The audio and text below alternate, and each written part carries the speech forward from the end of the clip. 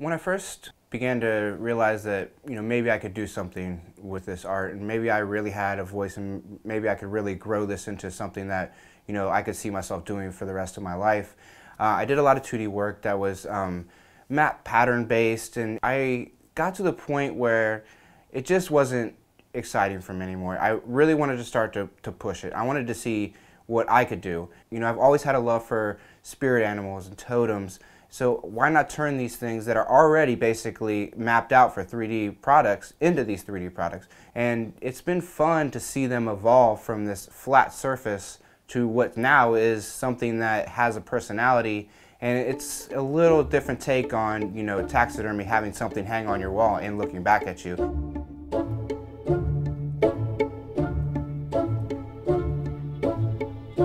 Normally when I start off a new project, I just start with a simple sketch. Just a simple line drawing, pencil, paper. This kind of gives me an idea of how I want things to break down. It gives me an idea of where things can build up and then be recessed. What it really is for me is a starting point. And from that, I really get a feel of how everything's going to look and the finished piece itself is going to feel. After I finalize the sketch and get it to where I want it to be, and I feel happy with it, I'll take it upstairs, I'll scan it in, and then I'll blow it up to the size I want. I'll bring it back downstairs, do a little cut on them, and then tape them together. And then that really is the basis of where I start. Luckily, my lovely wife had the great idea of doing this leafy sea dragon, which really spoke to me. I really thought that I could really play with it, really build it up, really showcase what I've been trying to do lately. So what I really try to do with the foundation is make something that's going to really help me build up and build out. But I want something that's sturdy and that has some substance that I can put these other pieces on, so they're going to be able to be sturdy. This process usually involves, new wood, 3/4 inch thick, and I usually end up on the scroll saw or the band saw cutting most of that out. This really, for me, is where I start to put the personal feel into it. I grew up downstairs in the basement next to my dad's workshop. The smell of sawdust was always in the air. It really feels like home to me. It reminds me of my childhood. The constant hum of the scroll saw or the bandsaw really does make you kind of wash out. And as you're kind of moving along and following this path, and it's kind of childish as it sounds, it's almost like driving a car on like a really windy road. So you're kind of zoned out and you just really get into it, because I know later on there's going to be all this chaos. There's all these pieces that I have cut out, and it's going to be a little hectic, but right now it's just building that foundation and really starting to get that mode, that feeling, that form in there, and it's a really calming process.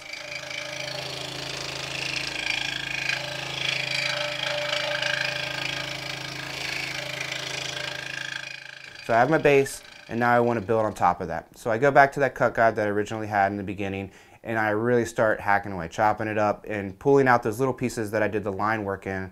So after I do that process, then it's really kind of deciding on, do I want this to be new wood, because it'll be paint later, or maps later, or do I want to do reclaimed wood? Is this a part where texture will work very well? That gives it a personality. Now I need to give it some attitude, a mood.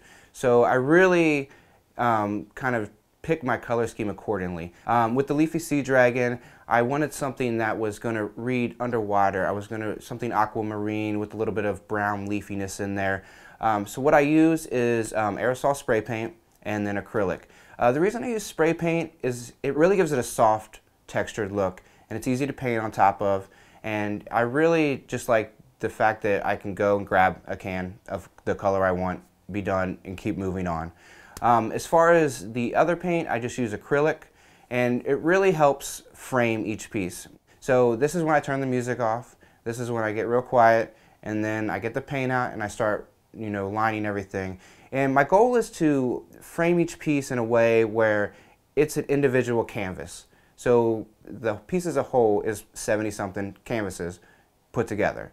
So while I'm doing the line work, I'm kind of thinking about my past, my future, my wife, my kids, what I need to make for dinner, so all that stuff is going through me into the piece.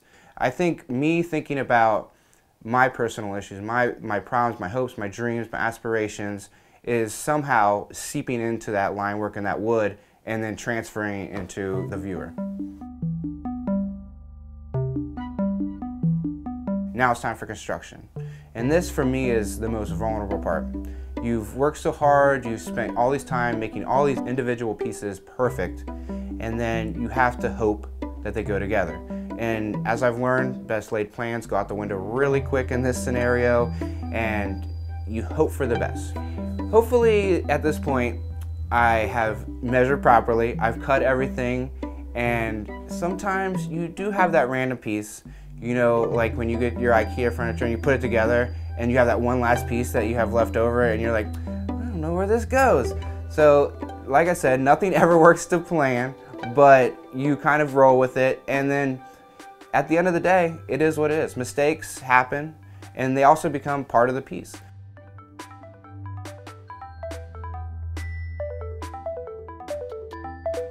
So everything's constructed, protected, and still missing something. So this is when I go for the eyeballs. I have a little cachet, a little tin that I open, and I'll find the perfect piece. And when I put that in, it's staring back at you. You feel its soul, you feel like it's finally complete, and then you step back, you take a look at it, and you see what you started with that simple line drawing. It's an amazing feeling when it comes out the way you want it. And that's something that is very true and dear to me, and it's very hard to say goodbye. Every piece I do, I fall in love with. Every piece I give away, I hate seeing go, but I know that it's making somebody else just as happy as it made me, and that's a very good feeling.